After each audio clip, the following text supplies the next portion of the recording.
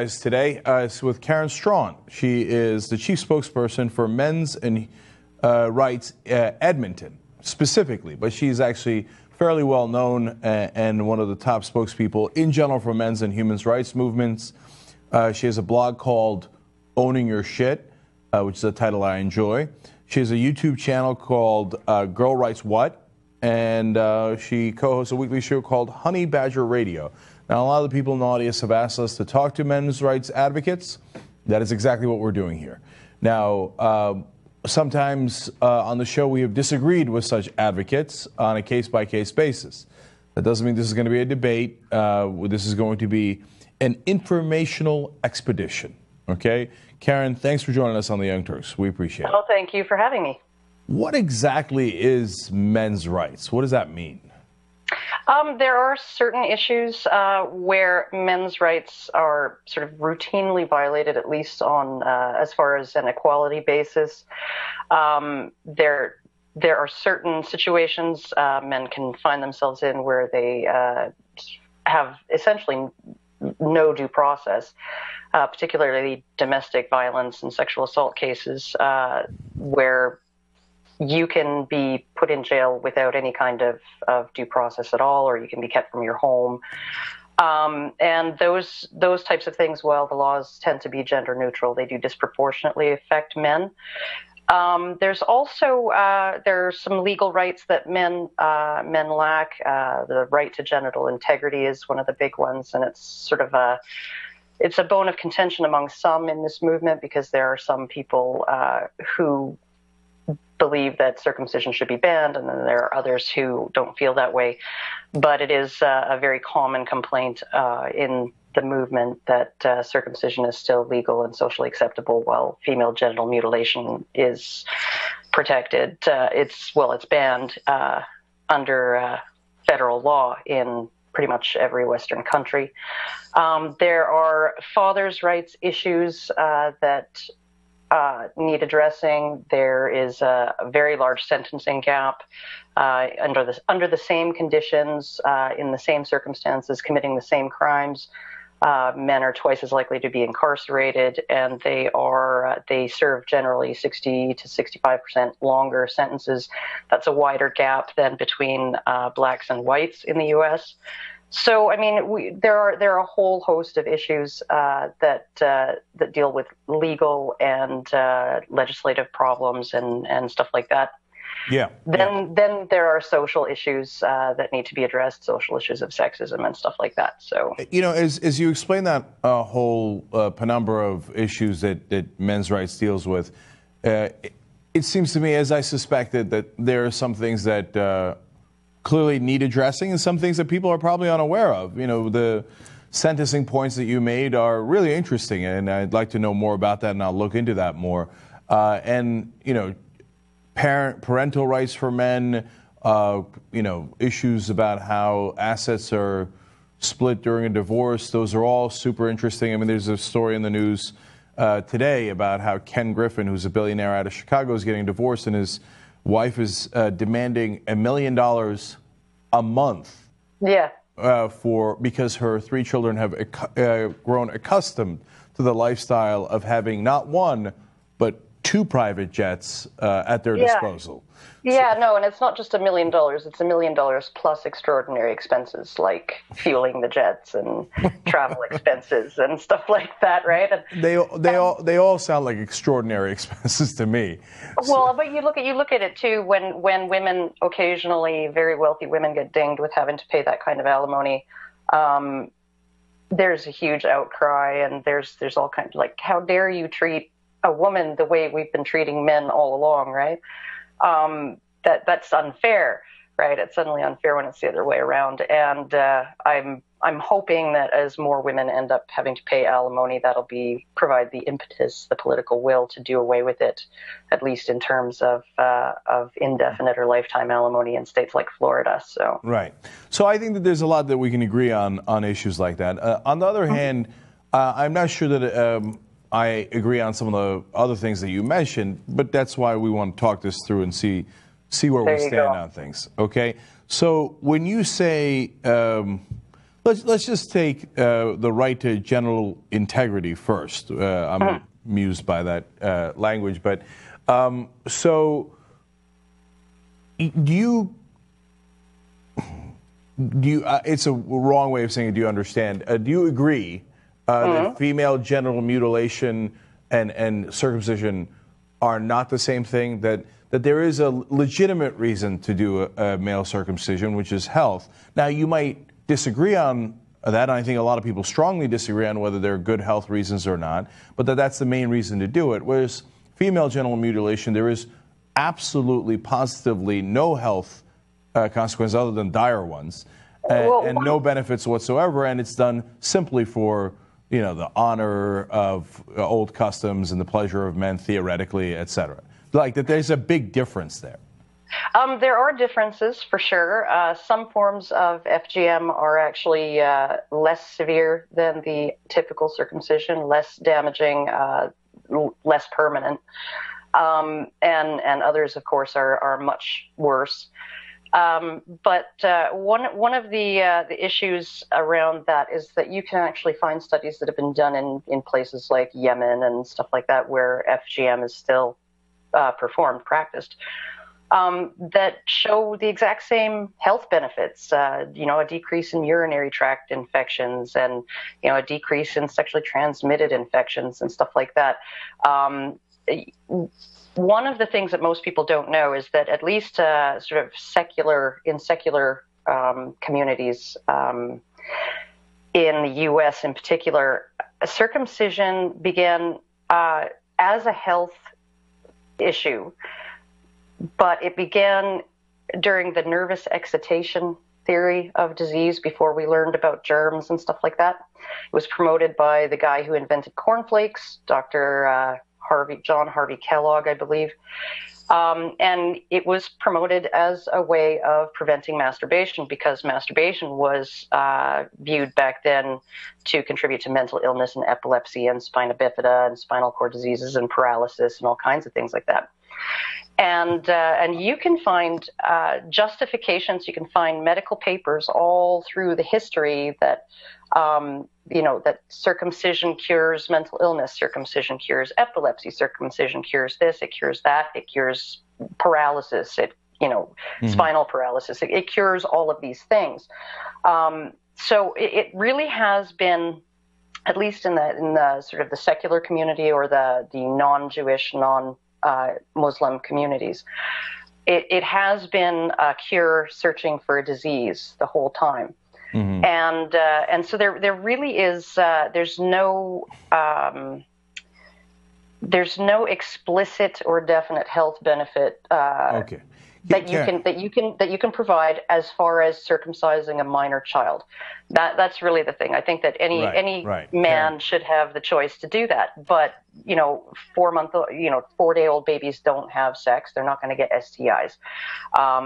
The urinary tract studies, because most full-term babies were circumcised at the time, the uncircumcised ones were generally preemies in the study, and so of course they're going to be more susceptible to urinary tract infections and other health problems. All right. Karen, I don't want to spend too much time on that. There you go. I got it. I mean, I don't agree that it has the same implications and that it's done for the same reasons. But I understand the things that you're laying out. People can decide on their own whether they're in favor of circumcision or not. But if it was intended to cure masturbation, I can assure the audience that it has not worked. Yeah, no, it doesn't. Okay. It really doesn't. Okay, no. All right.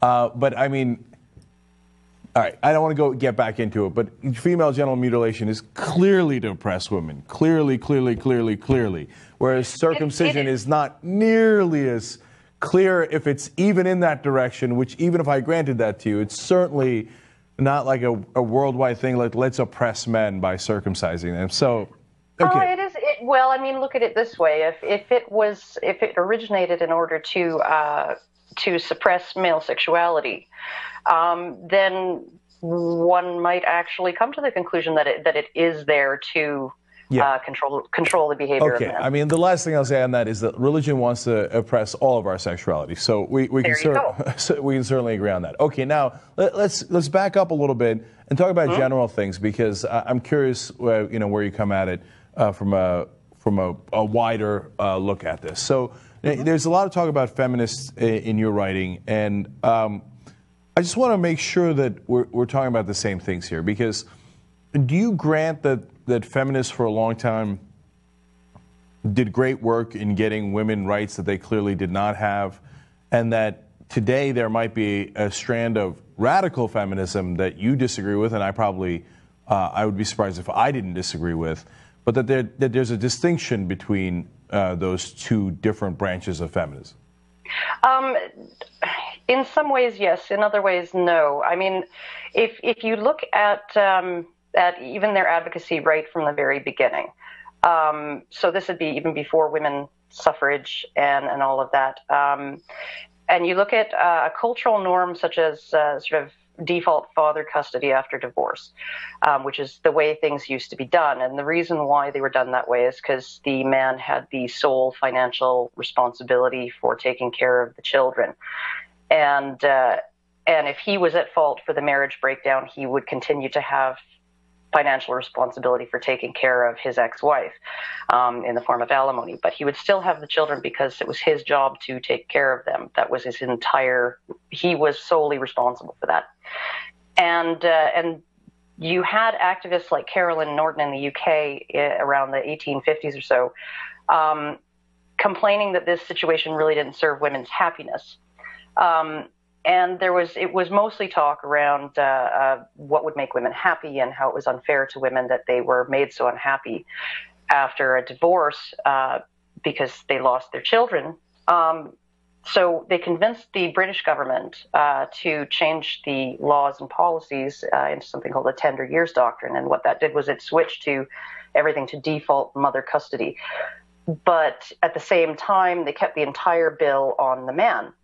And now, even if a woman was at fault for the marriage breakdown, she would get custody of the kids, and he would be responsible for paying her alimony. That's what child support was sort of lumped in together with it, because it was his responsibility still to support the household of his children, right? So you sort of had this transfer of rights without a transfer of responsibilities. And as far as I know, those responsibilities did not begin to swing the other way until equal rights legislation came around in the 1960s, right? So you look at how they changed things, right? I do believe that there needed to be a renegotiation of gender roles and a renegotiation of the rights and responsibilities of men and women.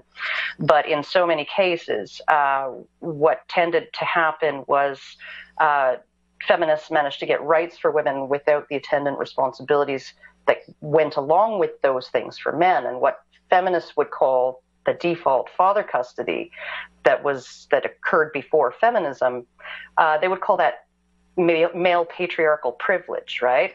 Whereas nowadays, if you even suggest that, men should not be forced to pay child support, even for kids that were born out of wedlock, that they had no say in whether they would be born, that's considered unfair, right? That the woman who has the custody should have the entire responsibility. That's unfair to those women.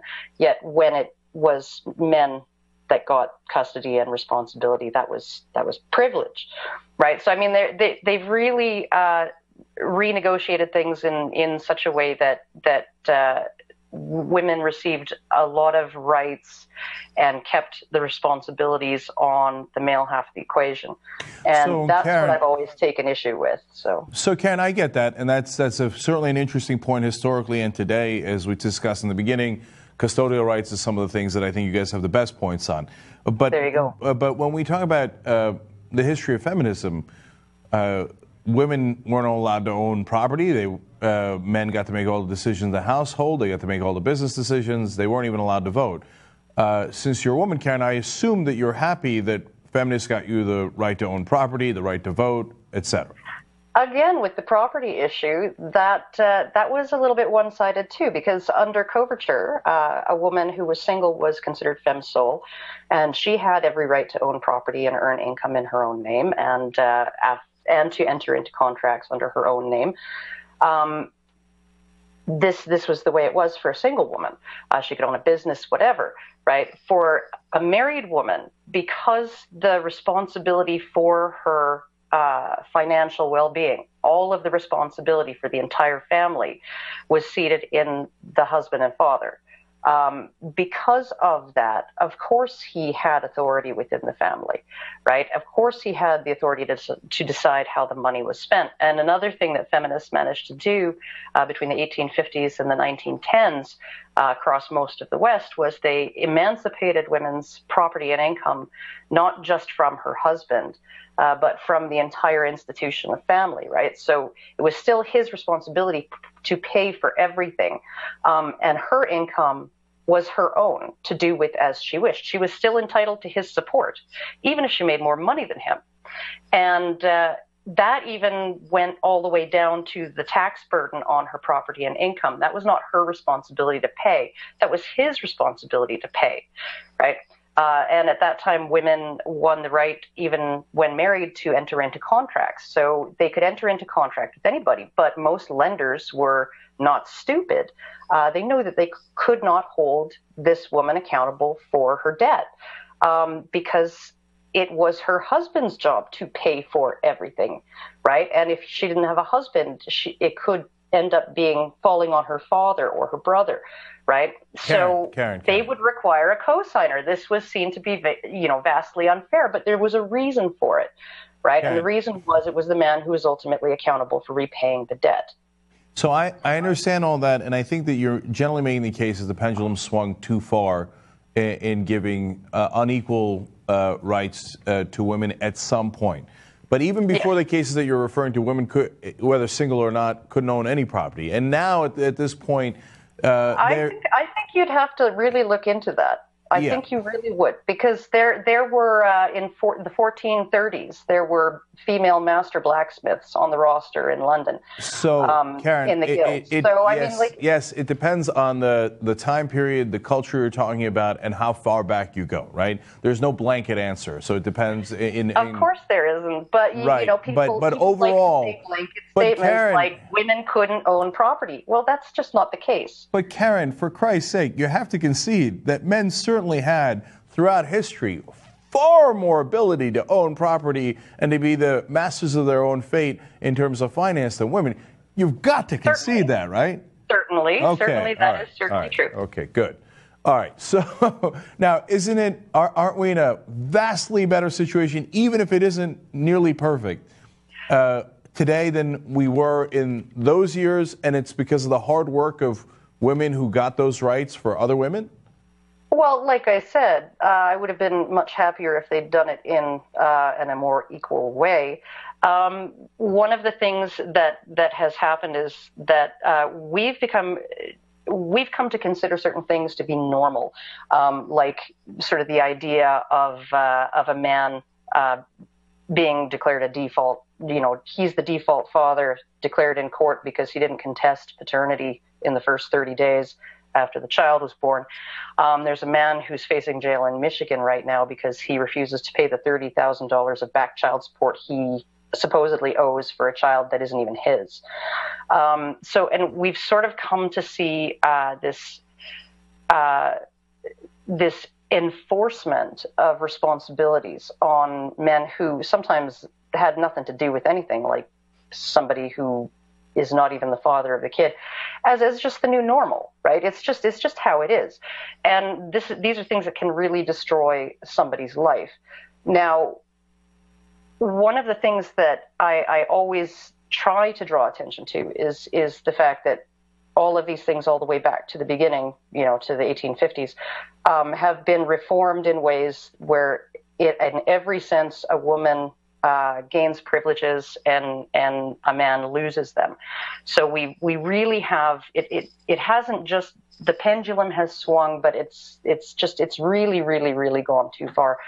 And when you look at some of the complaints of modern day feminists, and this is really what it is, like if it was just equal rights, if that's all it was about, I would consider myself a feminist if that's all that there was. But there's all kinds of baggage attached to it. There's all kinds of theoretical, baggage and the feminist lens and a system of philosophies and a worldview and ideology that's all attached to that and underpins what they do. And those, I feel, the theories are highly toxic. I think that they promote discord, they promote fear between the sexes, they promote resentment, and they aren't good for anybody. So Karen, look, when it gets to specific issues in the news, et cetera, we'll have to bring you back on and have further conversations. But just to round up this conversation, there's two other general points that I'd like to discuss. Look, when you talk about, if you say radical feminism or radical political correctness, there's another story out in the news today about how one of the city universities in New York is going to take away Mr. and Miss as titles because they think that it promotes gender inequality. How it does that, I have no idea, right? So do I think that there is a place for a men's rights movement to address how far the pendulum has swung and to address some of the issues where men are being treated unequally? Yes, I do. I want to make sure that the pendulum for men's rights movement doesn't swing so far that it becomes radical in the opposite direction. So, that's why I'm going to ask one more time on the issue of the right to vote. I mean, you can't just tar feminism with the brush of current day, some small strand of radical feminism. I mean, feminists got women the right to vote. Shouldn't you give an enormous thank you to them? Not just because you're a woman, but also because for the sake of humanity, they did a great service to all of us? Okay, well, there were two movements there, right? There was the suffragist movement, and then there was the suffragette movement. And the suffragist movement was interested in votes for everybody. And a lot of them really resented the suffragettes, particularly a lot of female suffragists resented the suffragettes because the suffragettes got up to all kinds of crazy stuff. They lobbed bombs, they burned post offices. I read an account in a man's diary from back then that they tried to push him off a cliff. Out of chivalry, he didn't report the attempted murder. They got into all kinds of criminal activities and stuff like that. I mean, You could even say they were domestic terrorists. And a lot of the suffragists were like, you're just demonstrating that women shouldn't have the vote. I mean, and a lot of public sentiment back then, and this is the history that we don't get told. A lot of public sentiment back then was, well, if this is how women behave, should they get the vote? And another thing, too, there were politicians in the UK who were discussing giving the women the vote long before the suffragettes started up. And I'm sure, Karen, if they continue to ask politely, men would have given it to them anyway. Men have been such sweethearts throughout history. Okay. I'm sure they would have just said, hey, women, even though we've denied you the right to vote for the entire history of mankind, literally mankind, if you just stuck around and been polite, we'd have given it to you anyway. Come on, Karen, you got to realize that's the biggest load of horse crap you've ever heard in your life. They took a poll in England of women, and 70% of them didn't want the vote. They thought... I know, and the women in Saudi Arabia want the burqa. I know, it's because of the culture that they grew up in. Karen, give me a thank you. Look, everything's going great, but you're not being reasonable. You're being ridiculous. Give me a thank you. Give me a thank you for feminists for getting your right to vote. Otherwise, stop voting and go make me a ham sandwich. The expansion of the franchise is a lot more complicated than what we've been led to believe. The women in that poll, the main reason that they cited was they did not want to be subject to the draft. And they thought that if they did, because this was the main justification for giving men the vote. And in most places, the amount of time between universal male suffrage and universal female suffrage was as little as 50 years, sometimes as little as 10, right? So it's never been a history of always men had the vote and made women wait for millennia. No, men got suffrage because men could be drafted. And SCOTUS even confirmed that in 1917 when there was a Supreme Court challenge saying the draft was unconstitutional because it was involuntary servitude. And SCOTUS outright said that the draft is constitutional because it is a reciprocal obligation on the part of citizens for the rights they receive from government, right? So you have we have this idea that these decisions, right, that these differences between how men and women were treated, we have been told that all of this was just sexist and arbitrary and it was for no good reason. It was just because penis, right? But that's 70% of women in that poll. They were really concerned about the fact that they would have to take on all kinds of male responsibilities, that they would lose all kinds of privileges like the exemption from the draft, their right to financial support. Karen, yada. Do you want the right to vote or not? Are you going to give a thank you to the women who fought so hard, sometimes risked their lives to get you that right to vote? Or are you going to just keep saying, oh, well, the women of Saudi Arabia love wearing their burqas, and the women in Britain who, while being oppressed and not having the right to vote, said, yeah, they like bending their neck and telling men that, yes, we shouldn't vote. We're silly little women. Are you going to give me a thank you for that, or you're just going to keep on blah-blah on that? Ridiculous. And frankly, I think the last time I voted was 14 years ago in a municipal election. Like Mother Jones often said, you don't need the vote to kick ass. All right, that's okay. You're radical, Karen. You're absolutely ridiculously radical. Look, I thought we were having a rational conversation, and I was going to establish, okay, here are the things we agree on, here are the things that are obvious, but you won't grant the most obvious thing in the world. Okay, you don't vote, so you think voting is not that important. All right, give me that right back then, and let's go back to the world where men are in charge and women have no rights. My guess is, Karen, you're not going to like that world. You're not going to like it at all. I don't want to go back there. I mean, you're using the voice that women fought so hard to give you, now to fight back against women. There's a tremendous irony there. Okay, so women didn't have a voice, even though women were key in the abolitionist movement. They managed to convince most of the country to prohibit alcohol before they had suffrage. Women have always had a voice. Women have been writing petitions to politicians, since they've been protesting for their rights since ancient Rome. You have a very, very different view of what history was like and the power imbalance between men and women was like before women's suffrage, before the feminist movement. I have a different view of how things were back then, and I absolutely know that with or without the suffragettes, the franchise would have expanded. The franchise continued to expand, all the way through, right?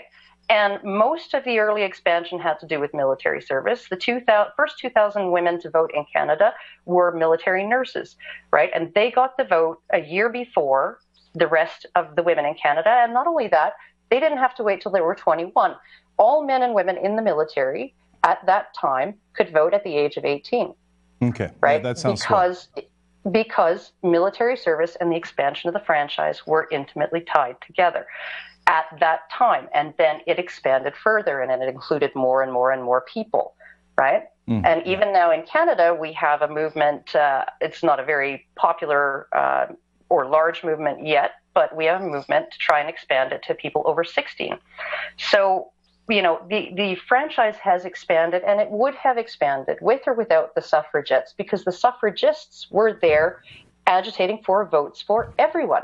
I know. The suffragettes were so bad. I mean, they didn't have any rights. How dare they ask for any rights, let alone equal rights? All right, we're out of time. Karen Straughan, is an interesting conversation. We probably will pick it back up, even though it's infuriating. Her YouTube channel is Girl Writes What. Her weekly show is called Honey Badger Radio. We have established, in my mind at least in this initial conversation, that of course there is room for men's rights movement, in that there are legitimate concerns where men are being treated unequally at this point and that the pendulum has swung too far in one direction. On the other hand, it also appears to me that some portion of the men's rights movements is, as we suspected, radical and ridiculous. Why, thank you. Yes, and at least we have begun to establish those parameters. For that, we thank you, Karen.